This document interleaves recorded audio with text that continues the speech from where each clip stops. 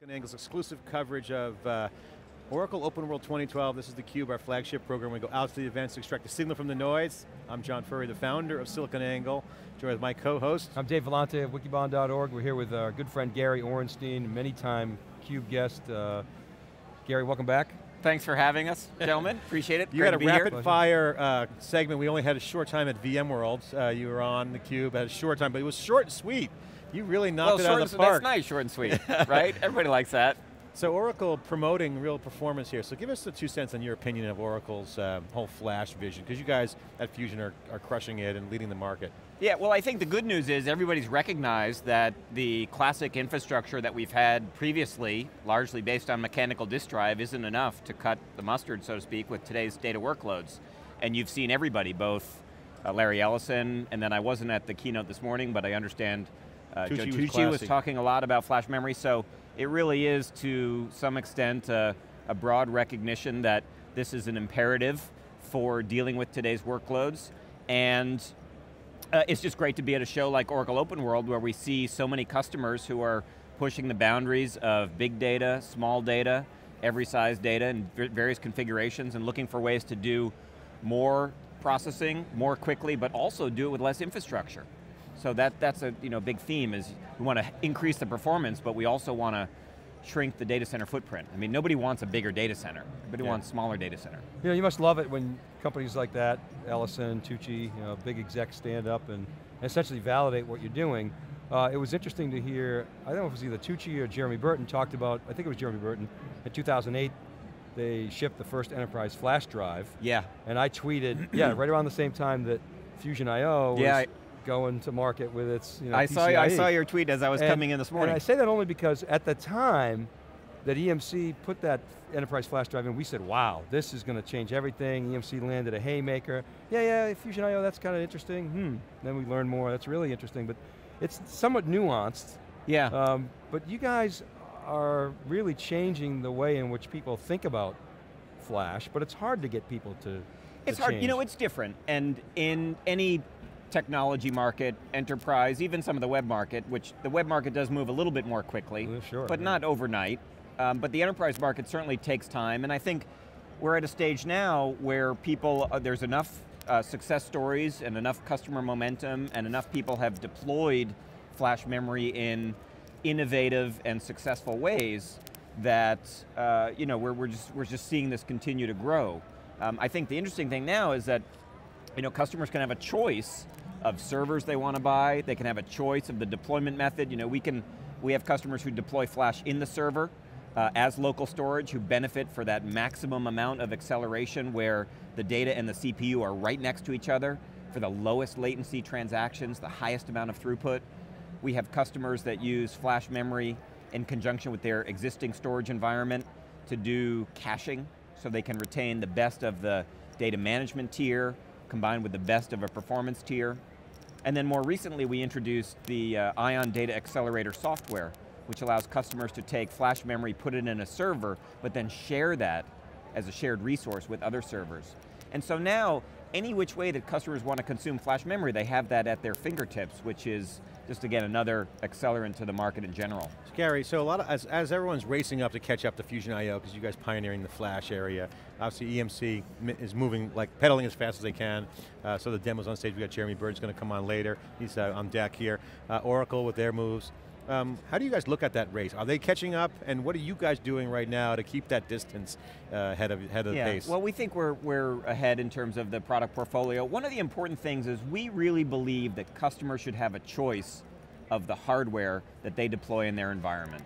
And we've worked very hard with our OEM partners, folks like HP, Dell, IBM, Cisco, Supermicro, NetApp we recently added as a partner.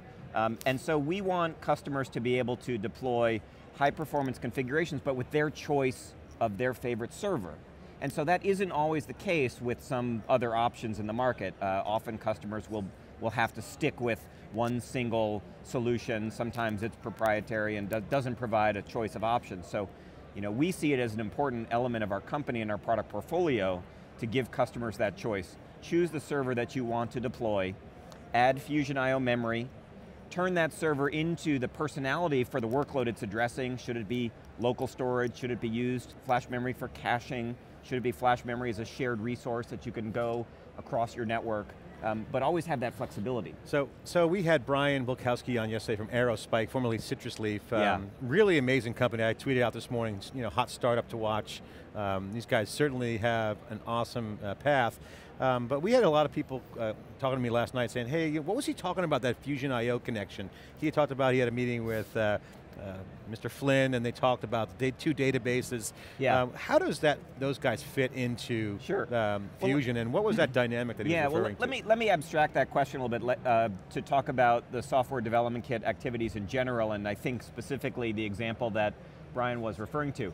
So when you're managing flash memory, you have to keep track of the data and the placement onto the physical chips. There's an inherent organization that you have to do. The technical term for that is called the flash translation layer. And so we've been doing that in our products for a long time. Essentially, customers have a piece of data that they want to place, and we keep track of placing that on the flash memory product. Now, that is essentially a data translation layer, a little bit of a database, if you will. And so if a piece of software on top of an IO drive is also doing that same kind of, I have data and it wants to go somewhere, and then you have two mappings, so to speak, two organizational constructs. And what we're doing with efforts with companies like Aerospike and our software development kit is trying to collapse those layers so that we're operating in a more integrated fashion. And so instead of having two steps to go from what the application wants to do down to the physical media, maybe we can shrink that to just one step.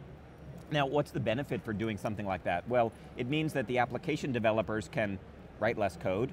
It means that they can rely on the Fusion IO products to do a considerable amount of the heavy lifting, so to speak, so they can be more application-centric, and we can be more centric in providing them some of the underlying services.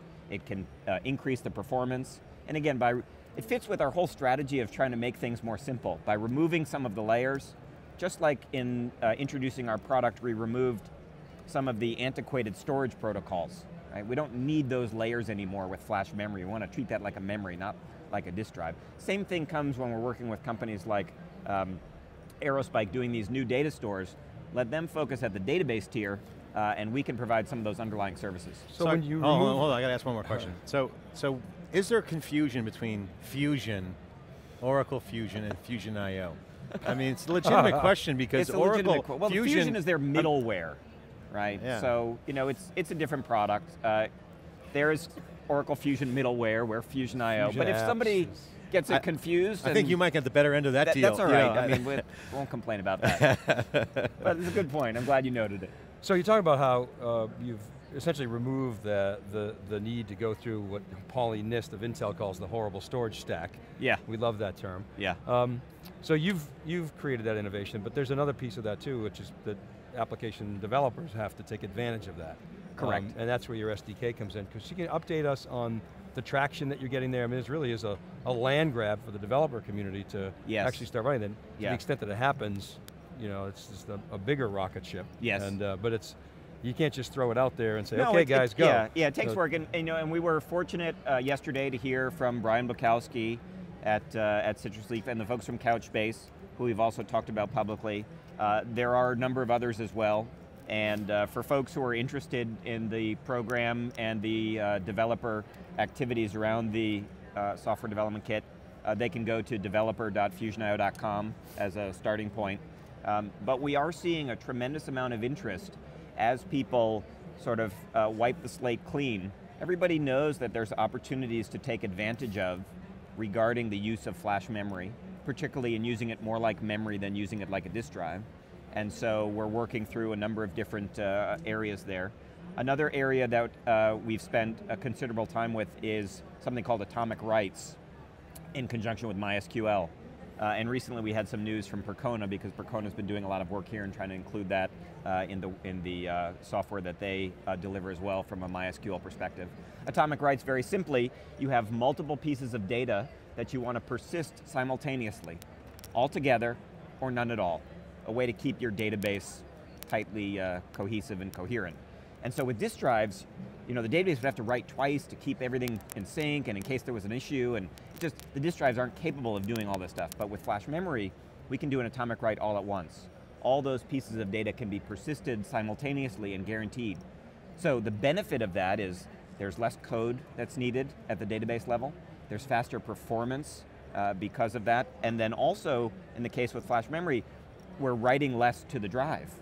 And so that's going to extend the life of the drive. So, Gary, so if I may, prior to the Sun acquisition, that would have been music to Oracle's ears, right? They would have hopped on that, said order of magnitude, better performance, make life easier for database people, and so where is Oracle in this? I mean, they're not hopping on it, right? I mean, probably the same true for well, I can't comment on Oracle strategy. You'll, maybe have Larry coming on the show. Yeah, well, later we have him on he's later. coming after his keynote. Talk to you after the keynote. Right after the keynote, we'll ask him. But but we are seeing a lot of interest from the people who use Oracle products. We are seeing, we are doing work with the MySQL community, which is still a vibrant and important part of this whole world. So there's still a tremendous amount of opportunity. Yeah, okay. So my question is on the market. So 1 year later, last year Oracle Open World we were here. Describe to the folks what's happened in 1 year from your perspective. You're out in the trenches, obviously the market's been growing very, very fast. What dynamics, what kind of notable trends can you share with the folks out there of things that have happened in the industry that they might not have read about or be aware of? Yeah. I don't know if there's any major, singular, dramatic change. I think there's a couple of things that are becoming more well understood, as we mentioned at the beginning of our discussion, the just awareness of flash memory in general. You find people who are less, who are more savvy about what's going on, who know that there's various options in place. I think on the Oracle side, we continue to see people who will take advantage of built-in tools to the Oracle database software stack, things like ASM, the Automated Storage Manager, so they can take advantage of flash memory and organize volumes just right within the database, using tools built into Oracle like DataGuard for replication, that again is just built in, so it's very simple to do, it's very simple to do sophisticated configurations with Oracle and a variety of deployment methods and Fusion IO memory. It's, and a lot of it is just right out of the box. So I got to ask a startup question because you've been in the startup, you've been part of, the whole startup scene, especially in Silicon Valley here. We were talking earlier about networking with Lee Doyle, ex-IDC analyst, about networking, how it takes a lot of money to start a company. Well, storage now, the same kind of thing where, do a startup, you cost a lot of dough, but flash is creating a lot of opportunities. So what's your observation around startups that are doing well in this new world? Because there's the old way and there's new way of storage. Right. You guys are doing deals with everyone, you're seeing a lot of action. If you can just kind of describe things that you've seen people doing that are very successful as a startup, whether it's product, their approach, their architecture. Could you just share some perspective? Well, one thing I want to mention about the storage market, which is a place where I've spent a lot of time over my years, is things don't happen overnight in the storage market. And it's important to remember, and what I'll call, at least in my tenure in the industry, wave 1.0 of the storage startups, these array companies that all were birthed and acquired within similar time zones. So we had time range. That's called the bubble. That's called the bubble. EqualLogic, 3PAR, Isilon, Data Domain. Avamar, you can throw in there. They were all in. All those companies, there was this wave of acquisition, but those companies had spent 10 years in the trenches. And storage successes do not happen overnight. Yeah. Now I think we're in a similar scenario where we're seeing a lot of folks pop up on the radar who are doing new types of storage systems. I think the interesting ones are those who have said, I'm not going to treat flash memory just as a disk drive. I recognize that this is a different medium, that it has many positive characteristics that are totally unlike disk drives, and I want to create a system that will take advantage of that. And we do a lot of work with storage system companies like Nutanix and NextGen and Combinario. Nutanix is going to be on later today. Who integrate Fusion IO products into very successful systems. And so I think the secrets to success there are going to be those who recognize that there is an opportunity for a twist on the conventional architecture. But again, it won't happen overnight. It does take time, and we're seeing already some of the successful ones break away from the pack. So you've got props, I see. Yeah, well, this is an example of our IO Drive 2. This is a life size, but it's a thin one. That's what's the more interesting angle. Yeah, it's a cardboard cutout, but we're giving these away at the booth. Because, you know, it's important to hold it and recognize that something so compact and so small can deliver the performance of what formerly would be required in a full-size rack of disk drives. I mean, one flash memory device can deliver the power of thousands of disk drives. And so sometimes, you know, when you're at a show with people, it's important to say, hey, you know, this is all it takes. Fantastic. So now, this is a new product cycle for you guys, right? Yes, well, we introduced that late last year, and that's going great. And then, you know, more recently, I mentioned earlier, we're working on a lot of software products, both caching software and then this new Ion Data Accelerator software for the shared storage model. So, do you consider yourself a software company? Sure, yeah. I mean, there's software all the way throughout. I mean, VSL, which is going back to that, how do you place data and organize it logically to physically on the device? Our virtual storage layer, which acts as that flash translation layer, has been at the core of Fusion IO products since we started shipping products in 2008. And so that's a very battle-hardened piece of software. And then we're now coupling more software capabilities on top of that, primarily to give customers ease of deployment. Again, use the product in server and benefit from the local storage access and the speed and the low latency. Use caching to integrate with your existing storage systems. A lot of work going on with NetApp from the caching perspective as one example. Their products are a great fit with ours because they also use a log structured file system. And so, you know, when you offload some of the read activity, fantastic performance from those systems. Again, or the Ion model of use it as a server-based flash SAN, so to speak, that you can be shared across different products. So when you look back, I don't know, today to let's say 10 or 15 years ago, you had fast storage, fast spinning disk, which is sort of an oxymoron, and you had slow spinning disk and you had tape. And I want your opinion as to when you look forward 10, 15 years from now, you look back, but so we've seen tape just sort of disappear as a primary backup medium. Yep. That's gone, right? I mean, it's mostly disk-based backup now. What do you see as that hierarchy? What's it going to look like? Is all active data going to be on flash? Is all data going to be on flash? Is disk just going to be for backup and data protection? What's your view? One thing I've learned is you never want to predict the death of any media. And medias come and go. And that's okay. You know, there's nothing wrong with that, and you know, we don't necessarily need to get sensationalist about declaring the death of X, Y, and Z. Even newspapers don't die. Even they don't die.